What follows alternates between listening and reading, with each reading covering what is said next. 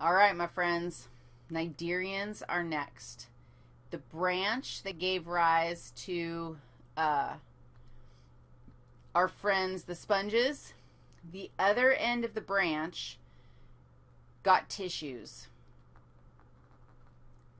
And the first critter that's branching off of our tissue group, they're called cnidarians, but let's just go ahead and glump them together under jellyfish. There are other critters like sea anemones that are in this mix, but jellyfish are the first group that have tissues that are working together. So let's look at, here's some jellyfish. They're in the phylum Cnidaria, and that's because all cnidarians have, in addition to having tissues, fantastic, cnidarians have a cellular organelle that is literally mind-blowing.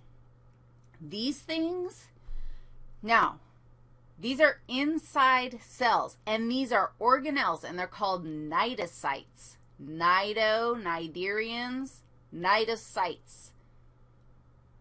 And it's like a ribosome, except it's a poisoned arrow with barbs on the arrow and a thread attaching to the arrow so that you can shoot this barbed arrow that has poison on the end of it out and attack somebody, and not only attack them, but reel them back in. What? What? I mean, okay, do you want to go out and go swimming and, like, meet up with the jellyfish? I don't think so. And because you're going to get the holy heck and heck stung out of you if you meet up with a jellyfish. Why? Because they're shooting poison barbed arrows into your body, and the poison is poisoning you, and the arrows are pulling you in and making you stick to them. Sea anemones. If you've ever gone to a tide pool and touched gently and lovingly and respectfully, touched a sea anemone, it sticks to your finger. Why? Because they shot all their poisoned, barbed, ringed, hung onto arrows into your finger, and they stuck. And those arrows are like pulling you back in so that the sea anemone can yumptialize your finger. What? Now, the poison, when you touch it with your finger is pretty thick skin. And so the poison doesn't get in, and you're in good position. However, I have heard from a reliable source about a young lad who went to the tide pools and said, why? Why would any human do this? I don't know. I don't know. But they decided to stick a more sensitive body part into the sea anemone. Don't be thinking that.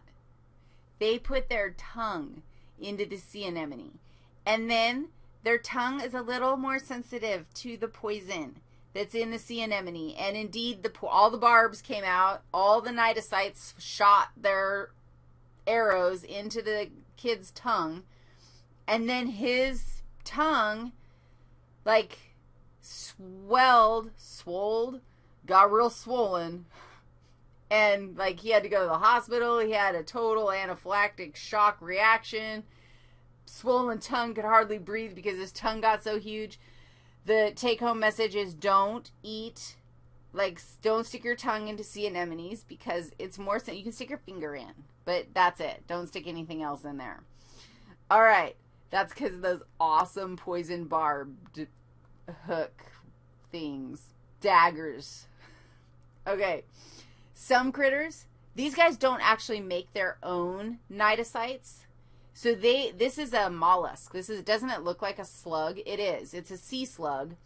And here's another one. And these guys actually will go around and eat anemones and hijack their nematocysts, their cnidocytes, and put all those cnidocytes on their own backs. So then they get all the poison arrows because they ate poisoned arrows, not because they actually were producing them themselves. I personally think the cnidarians are amazing. The next group of critters is our first group that is going to have We're going to look at the protostome groups next.